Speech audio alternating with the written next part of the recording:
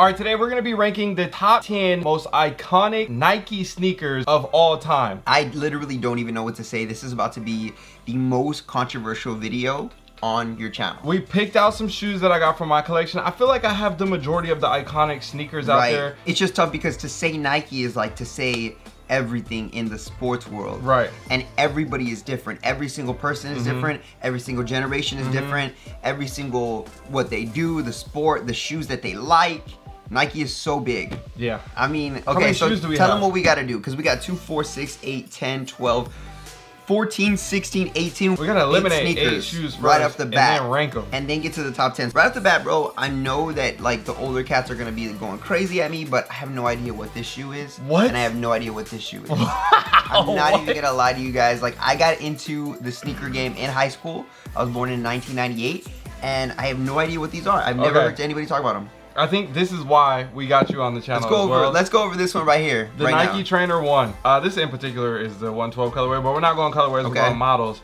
The Nike What Trainer makes 1. this shoe so special that you decided to include it on this video? Nike Trainer 1, just the era, the athletes that wore the shoe, you name it, all the different things that go along with this shoe. It's hard to not put this on the list. And out of training shoes, I think this might be is this the only one?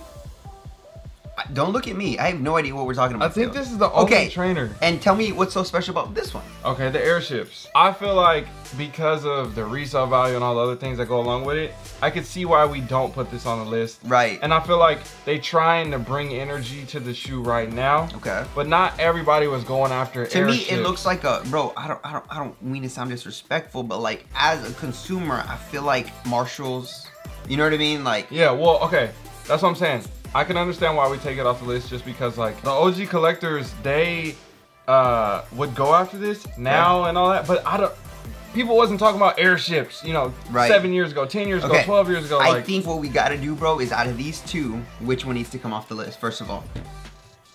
Airship. Okay. I'll say airship. Take the airship off. Goodbye to the airship. See you later. Sorry, but you gotta go. Okay. What else we got? Now you eliminated one. Monarch, it's the Monarch, bro. I don't know too much about the history. That's the thing. To me, the Monarch in today's is like the dad shoe. It's like the meme shoe. It's always been that. But why would it be iconic for the top 10? Because it makes it so iconic. There's so much more greatness, though. But you think about trainers, iconic trainer, iconic dad shoe, iconic. You know what I'm saying? Like they all have their different reasons. Okay, between the trainer and the dad shoe, which one are you letting go of? Why are we comparing everything to the trainer? You really? I just don't know what these are, bro. Like, to me, I think like dude, and I'm saying this in a non-biased, non-offensive way to sneakerheads. Okay. But when I was young, I could not afford any shoes. Okay. This is something that my mom's like, okay, we're going to Shoe Carnival. You have $50 to get a pair of shoes for the school year. Okay. And I envisioned that this is what I'm seeing in there. You know what I mean? Like, this is what I had to choose from as a kid. I did not have any of this heat. Okay. How about this? We got to start eliminating them, DJ. Let's say what we're not eliminating. That's just about to say. Let's do it that way. Let's pick 5 shoes we're not going to eliminate. This sneaker right here changed the game forever for sneakerheads. When this shoe came out, everybody went crazy. Could you make the argument that without this shoe, Jordans would have died down by now?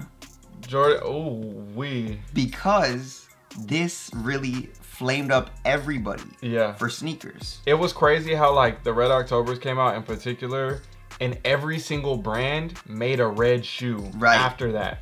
The following 2 years, 3 years, like every brand did an all red shoe. Do you think that Kanye in a way saved Jordan?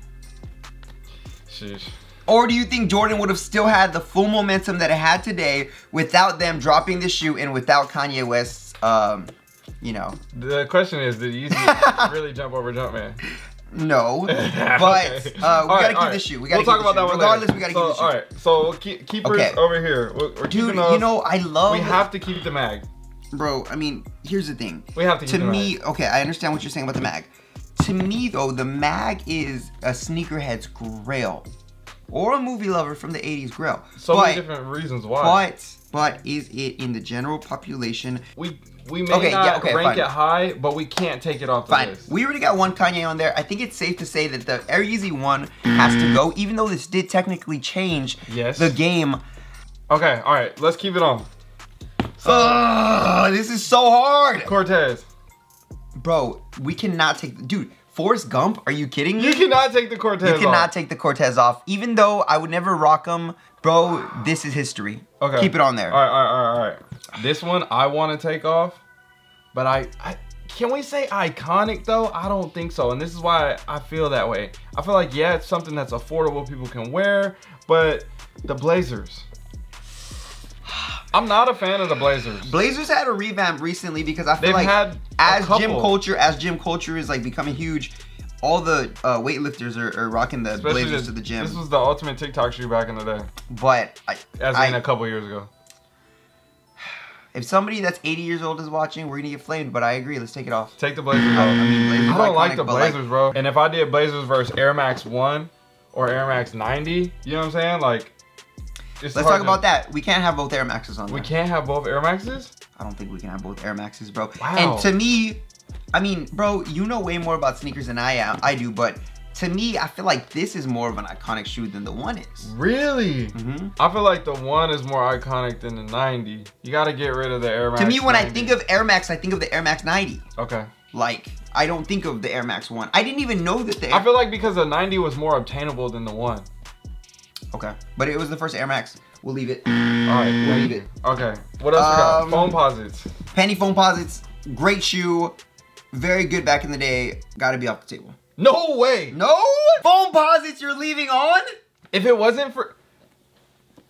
Not only is this one of bro, these are the Jordans of Nike basketball. Bro, I just feel like you're thinking about your generation. My era, my time. Right. Bro, I'm telling you right now, this logo... you gotta think of like, from Nikes. The logo, the commercials, the shoes, the this, the that, the other. Like, okay, who else can sell? Okay, I want you to think about the overall picture though. We're thinking about from Nike's beginning to now. Yes.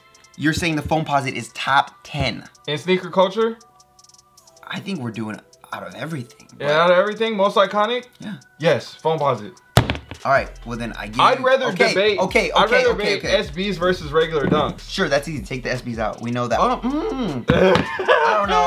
don't know. Because I'm thinking right now with these, I'm thinking nowadays like the kids are going crazy about these, but overall impact of all time. But dunks. I feel like high top dunks from back in the day was the move. Okay. And then dunks became dope in the low tops because of SBs. I just think it's fair. I think we have to remove these because, dude, I mean, we don't have, like, talking skateboarding. Like, why is it fair that we leave a skateboard shoe on here, but we don't have a running shoe? We don't have a tennis, like, you know what I mean? This is Air Max. This is running. We got training. We got basketball. We got a lifestyle. This is Air Force One was a basketball shoe. We don't have a football shoe. We don't have a soccer cleat. Like, you know what I mean? Nah. We're talking about shoes. Shoes. But you know what I'm saying though, like. So basically, we're gonna get rid of the dunks and keep the SBs. I mean, okay. Listen to this. Listen to this. What you wanna do. Listen to this. I'm so like, bro. I do. Listen. Hear me out. Hear me out. There's more iconic SBs than there are dunks. Okay. I trust you. You get what I'm saying though? I trust you. No, I don't. I really. Okay, that's what I'm saying. You're a history major in sneakers, bro. Uptempos. Bruh. Nah. You can't get rid of neither one.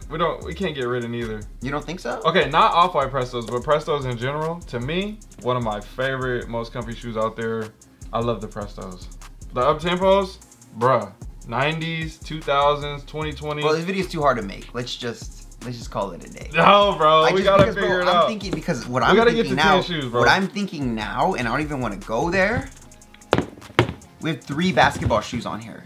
Okay. We have 3 basketball. This is a basketball shoe. 4 basketball sneakers on here. This is a basketball shoe.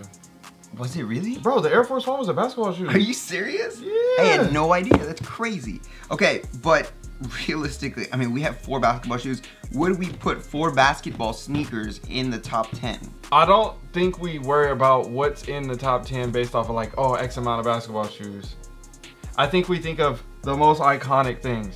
We think of South Beach LeBron 8. The impact on the culture, LeBron sneakers in general. Some people consider this to be the greatest LeBron sneaker of all time. We could have put the LeBron Zoom Generation 1 in there. We could have had other models in there. This is not most innovative. This is most iconic shoes. The moment that this, especially this colorway in particular, The golden era, these were in the golden era of Nike basketball. Think about it. I think if anything, we get rid of the dad shoes. Yeezy 1 versus Yeezy 2.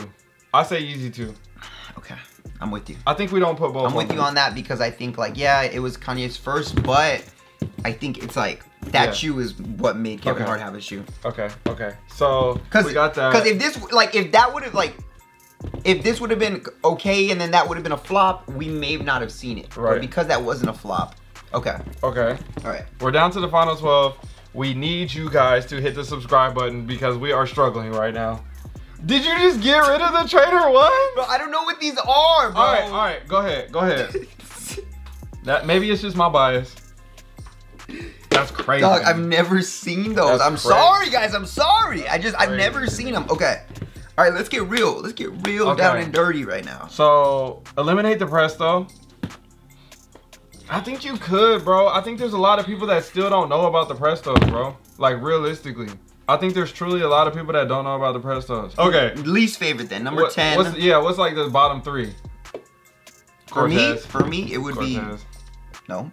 What? For me, bottom 3 is these 3. The mag, the foam posit, okay. To me, like, the mag is like the grail of all grails, right? Let's talk about the mag for a little bit. Okay. Mag is the grail of all grails. But what? Dream sneaker. But in the overall community, like, I feel like there's other grails out there too. Like, think about the Louis Vuitton. That's Air Force One though. That's Air Force One. That's true. That's Air Force One. Yeah, the mag is its own shoe, which is crazy. Yeah, because every other grail is like Jordan 4, Travis Scott, Friends and Family. Like, yeah. Every other grail is a sneaker, but the mag is its own sneaker silhouette. It's in its own lane, bro. Right. But we're going most iconic. But so, I mean, yeah, okay. All right. What's your bottom 3? And we'll figure this out. Bottom 3? Yep. I say SBs. Air Force One, top 3. Of course. Top 3. Of course. It has to be. Like, if anybody doesn't think it's top 3, they're tripping. Foam posit? Yep, I think foam's next. Air Max 1. Because right now we're talking about top 5. So this shoe does not make top 5. This next shoe does not make top 5. I think the Air Max 1 goes right behind the Air Force One, but above the mags. I almost feel like, for me, I would squeeze these in somewhere and take the mag out. Okay, so move the mag out. I'll squeeze these in somewhere here. Okay, hold on. This is where we might have a problem. The foam posit, to me, is right on line with the Kobe 6, but the LeBron 8 is behind the foam posit. Go ahead. You think that? Yeah. So like if we go here, here. Sure. And then I say SB's LeBron 8. LeBron does not make the top 5, and I'm okay with that. Okay, but does SB's go over LeBron 8's? No. I think that's a big stab at the SB community, especially. Okay, then switch it, bro. I don't know. You're putting me on blast right now, Amos. All right, put it then. Put it. But I'm just saying. These are crazy, bro. Bro, I only rock Supras before I rock Nike. So I love skateboarding shoes. But I'm saying, how are we gonna be blessed with the skateboard community if we're not putting the tennis community, if we're not putting the running community, if we're not putting the football community, if we're not putting like the weightlifting community? You know what I mean? Skateboarding is a sport at the end of the day. Most iconic, yeah. All right. I'm hearing you out. Okay, we're gonna put the Cortez above the SB. Look, here's what I'm doing. I can tell you what I'm doing right now because we're already getting close to the end. I'm telling you exactly what I'm doing right now. Okay.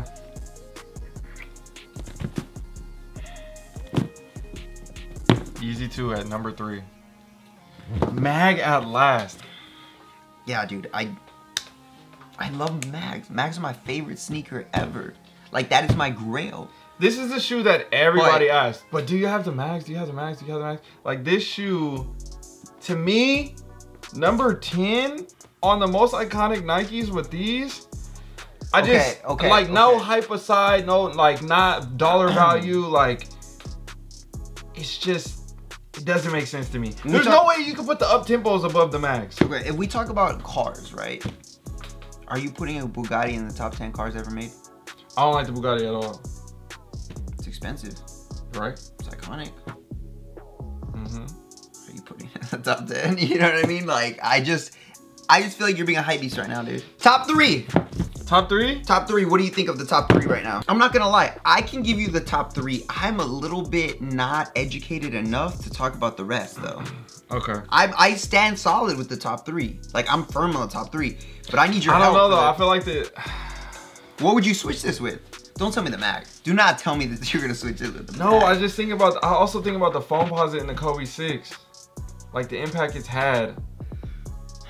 All I'm saying is the vast majority of people did not hear about it until this shoe dropped. This shoe changed the game. 100%. I feel like all these shoes are icons in their own ways. Can we do a little, just a final recoup? Let me just do it, please. Do what you want. Let me get the Mag to like move it up a little bit to right here. Okay? Can I say that the SB is more iconic than the Cortez, has a bigger impact on the sneaker community and everything than the Cortez? I think so. To me, I think a lot followed the Cortez, though. To me, I think this is like the grandfather of everything we're looking at right now. Okay, you went to SneakerCon. How many people were wearing Cortezes? How many people had shoes at the on their booth with Cortezes? How many people was even talking about the Cortezes? Bro, that's like... Do even the young kids even know what the Cortez is? That's like saying who's driving the first Corvette, you know? Nobody's still driving the first Corvette, but it's paved the way for a lot. You know what I mean? Like, so we'll just put that right here. This is like the original Tesla, right? It innovated, and I don't know what I'm talking about here. Yeah, all right, give me that. We're gonna put that there. Okay, all right. Here we go. Final result. You're moving it up over the You're moving the Mag up. Bro, the only... Dude, I don't want to seem like I'm a Mag hater. I literally dressed up like Marty McFly. But over Braun, over the billionaire, over the building that Nike has. Did Nike make a building for this right here? Did Nike dedicate an entire building to the innovation of the Air Man? All right. Okay. You know what I mean? All right. Just because you went to the LeBron building for the first time, you out here just... Bro, like, they have... Here we go. Number 10. Nike Air More Uptempo. Number 10. Sure. Number 9. Nike Cortez. Okay. Yeah? Let's go. We solid with that? Number 9. Mama said, yep. Number 8. Nike SB Dunk Low. Number 8, most iconic. Number 7, crazy. Nike Mag. Number 6. Braun. LeBron 8. The king. South Beach colorway, insane. Number 5, Penny Foamposite 1. I still think it's above the Kobe, but we'll go with it. I don't know, man. It's had a longer impact on the community. Okay. But this had a huge impact on innovation in the community as well. Number 4, Kobe 6. Number 3, Nike Air Yeezy 2. Huge impact. Number 2, we have the Air Max 1. And then number 1, the Nike Air Force 1. Did you agree with that, by the way? Or did you think the Air Max goes above the... I 100% agree with this. Okay. It's funny because I was already thinking the Air Force 1 is at the top of my list. So let us know what you guys think down below in the comment section. Comment down your list down below. Let us know where, you know, let us know what you think. There's no right or wrong answer. There's no right or wrong answer. This is just great debate. It's participation award. Alright, y'all. We out. I would never let you down. So before you go, I just launched my Sneakerhead Academy where we got everything on the inside. I teach you all the stuff that I learned over the past 15 years when it comes to sneakers, scaling, real estate, you name it. We talk about all of it in there. And there's an 8-week program plus a bunch of monthly giveaways. I give away shoes literally way too much, honestly. But either way, I'll see you guys on the inside. Hit the link down below in my description or pinned in the comment section for DJ Sneakerhead Academy. And I'll see you guys over there. Send my DNA. The only choice I like to make what I'ma wear today. I would never let you down, it's in my DNA. The only choice I like to make what I'ma wear today. I was made for it, it's in the DNA.